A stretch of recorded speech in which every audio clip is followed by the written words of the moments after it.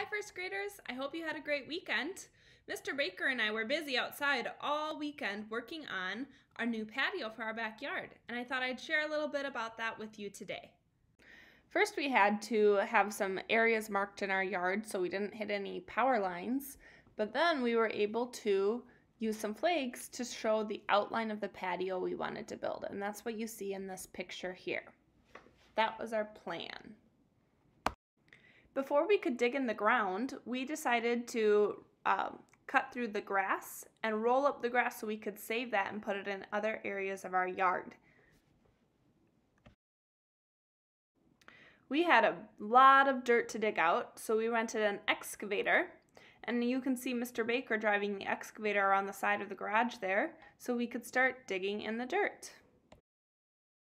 Even I drove the excavator, and I even got to dig some dirt. This is what it looked like when we finished digging in the dirt. If you think about a ruler, first graders, a ruler is 12 inches long. We dug about 9 inches deep, so almost a ruler deep. Duke thought we were building him a little doggy wading pool, but I still think he'll like the patio when we're finished.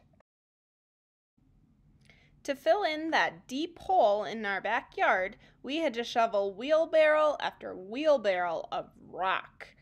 There's me working hard shoveling some of the rock in our driveway.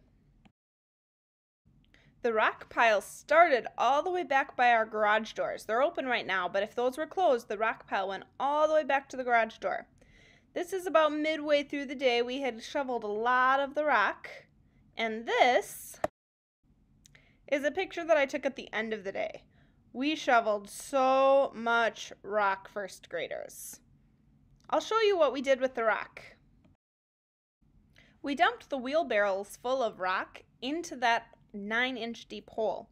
And a couple of times, every so often, we'd have to use a big machine to press it down. And then we'd add more rock on top of it and spread it around and press it down. Here's a picture of me using that big, heavy piece of machinery, really making sure that the rock is compacted and as smooth as it could be in the ground. Once we had filled that area with rock and it was nice and smooth, we were able to start laying pavers. And we used a cart called a dolly to carry pavers from the driveway to the backyard. And we had to do this very carefully. It takes a long time to make sure that each paver is laid just right and it doesn't wobble when you step on it. As you can see, it made Mr. Baker very tired. His back was a little sore, but he worked super hard and the pavers are looking great. We aren't quite done yet, but I will be sure to show you a picture of our finished patio. We sure do look forward to sitting out on our patio and relaxing for the rest of this nice weather. Let's go on to our morning note. Dear first graders, today is Monday. I hope you enjoyed seeing pictures from our patio project. Today we will continue to talk about time during the math segment of this video. Have a magnificent Monday. Love, Mrs. Baker. Remember to go on Seesaw if you are able to make corrections to this video.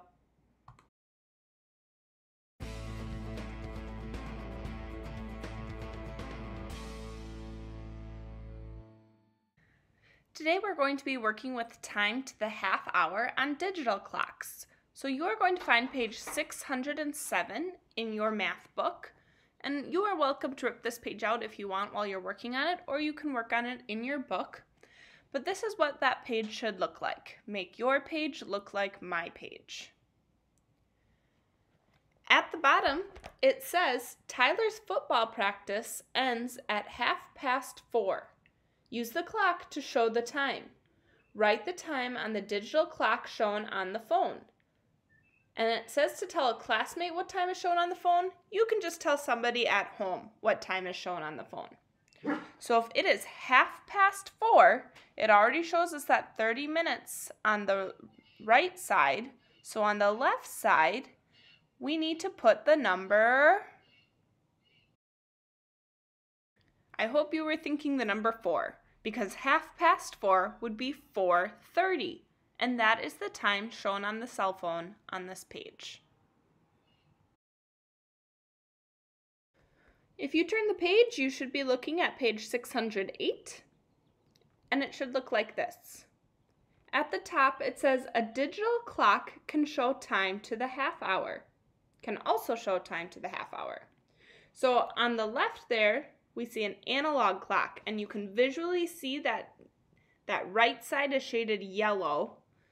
So that is the first 30 minutes of the hour, the first half of the hour. On a digital clock, we show that by saying 30 minutes. So you can see that both clocks say 6:30.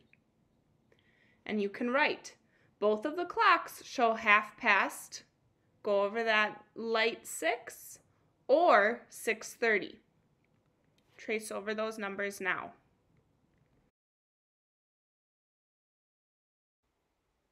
The next part of the same page says to use the clock to show the time. Tell what time is shown and write the time on the digital clock. So you are going to practice reading those analog clocks and writing them on the digital clock. As you do this, I want you to remember that the red shorter hand is the hour hand, and that is the number that will go on the left. And the blue hand, which is longer, is the minute hand, and that number will go on the right. Today, we are telling time to the half hour, so all of the clocks should say 30 on the right. On page 609, you are going to do the exact same thing. More practice reading the analog clocks and writing the time on the digital clocks. Remember, the red shorter hand tells you what the hour is. The blue longer hand tells you what the minutes are, how many minutes there are.